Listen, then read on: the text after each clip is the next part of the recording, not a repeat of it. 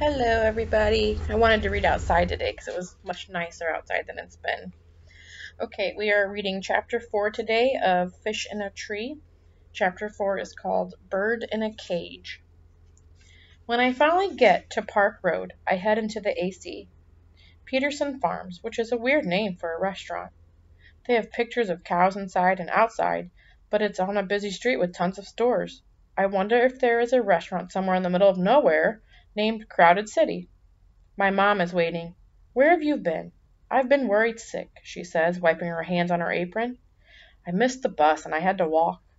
She shakes her head. Sit yourself right down there and start that homework of yours, she says, nodding toward the end of the counter. The same place I always sit. A place where she can keep an eye on me, she says. Anything you want to tell me? She seems tired. They called you, didn't they? I asked. Yes. I don't know why you would do such a thing, Allie. She sounds sad instead of mad, which is worse, I think. There's a tray full of glass sundae dishes filled with brightly colored ice cream. Strawberry, pistachio, black raspberry, pink, green, and purple. I like the colors next to each other and wonder what kind of impossible things I can draw about ice cream. Maybe melting rivers of it, and a man with a cone-shaped head sitting on a banana split dish rowing with a spoon. Allie, are you listening? Oh, sorry, I mumbled, pushing off the floor with my foot to spin on the padded stool. I just don't know what to say anymore. My mom's boss looks at her over his glasses. She drops to a whisper. Just do your homework. We'll talk at home, and please, no spinning on that stool. I'm sorry, I am. I really thought Mrs. Hall would like that card. How could that be? She says. She picks up the tray of ice cream and moves away. I pull out a book and open it, but the letters squiggle and dance. How are other people able to read letters that move? So instead, I stare at the streaming liquid dripping into a coffee pot and start thinking of streaming volcanoes and dinosaurs standing around drinking coffee, staring up at the giant meteors soaring through the air, commenting on how pretty it is, and I think about how lucky they were that they never had to go to school. I grab a napkin and I begin drawing of them. I begin a drawing of them for the sketchbook of impossible things. Soon my mom's brown and white checkered apron is in front of me. I look up. I swear it. I didn't know it was a card for dead people. It's a sympathy card, she says, and it's for the people that miss the person that has died, not for the dead.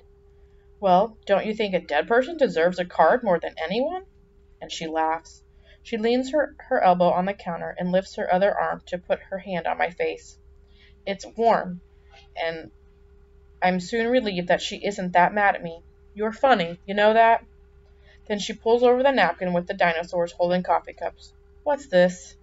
Just an idea I have for the sketchbook of impossible things. She stares at it. Ah, your grandpa knew you were talented, and he'd be so proud of how hard you're working on your art. And he would love that you named your sketchbook after Alice in Wonderland. He had such fun sharing that book with you. She looks up at me, just like he shared it with me when I was young. Alice in Wonderland, a book about living in a world where nothing makes sense, made perfect sense to me. I miss Grandpa, I say, 3 words that hold sadness like a tree holds leaves. Me too, sweetheart. I miss how he'd move from place to place with us whenever Dad got stationed somewhere new or deployed. It's weird to think he doesn't know that we've moved again. She taps the end of my nose. I don't know, sweetheart. I think he knows. Just then, voices I recognize come through the glass doors. It's Shay and Jessica. When I turn around, Shay says, Well, look who's here. It's Allie Nickerson. They know my mom works here and have seen me here before, so I figured it isn't a coincidence that they're here. Allie, Shay says, you never came back to class. We were worried about you.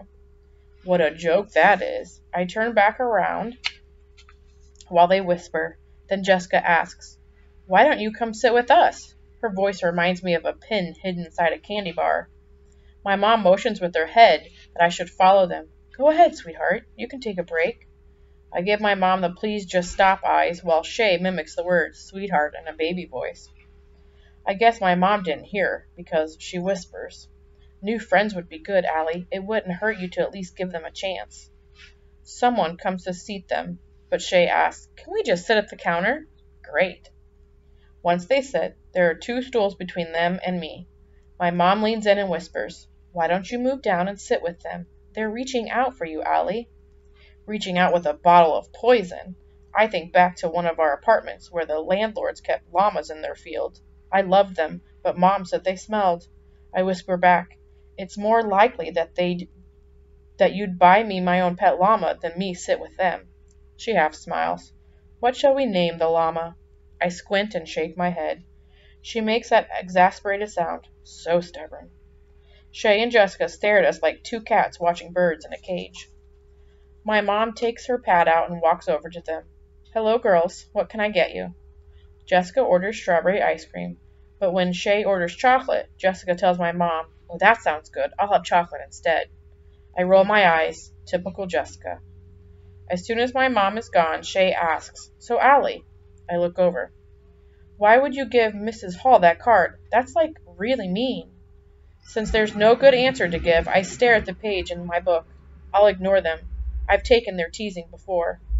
Jessica laughs. "Has your mother always been a waitress?" "No," I blurt out. "She used to be an astronaut." They break into laughter, and over near the kitchen my mom smiles. She thinks I'm bonding with them.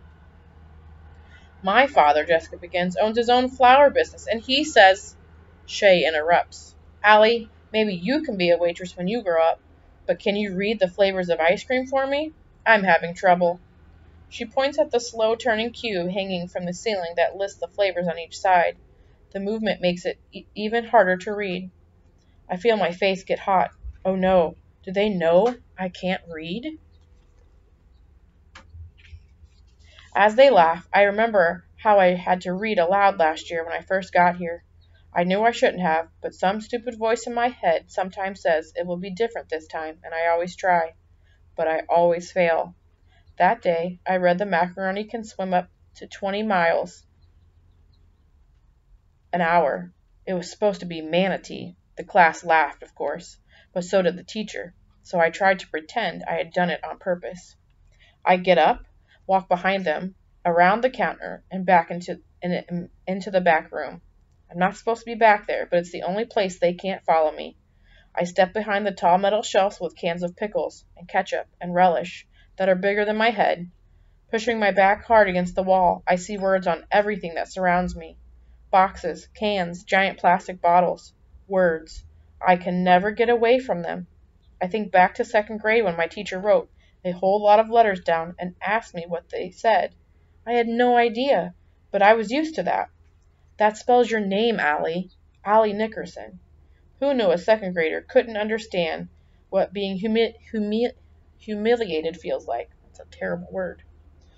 Tears begin to come, but I swallow them because I know I'll be found soon. I worry so much about them knowing my secret that my stomach feels like I've been kicked in the guts. "Allie?" my mom asks as she comes around the corner. "Your friends have gone. What are you doing back here?" I can't tell her. Thinking I have friends makes her so happy. "Honey?" I was just checking the ingredients of ketchup." Her eyebrows bunch up. She knows something's up, but I walk past her before she asks another question. I walk back into the restaurant, with her following, and sit next to Shay and Jessica's empty dishes. It feels like they should mean something, like maybe I'm an empty dish compared to everyone else. But mostly those dishes make me feel like this year will be the worst year I've ever had so far, and that's really saying something. Okay, so that's the end of chapter 4. So if you haven't guessed already, they definitely told us what Allie's problem is with school.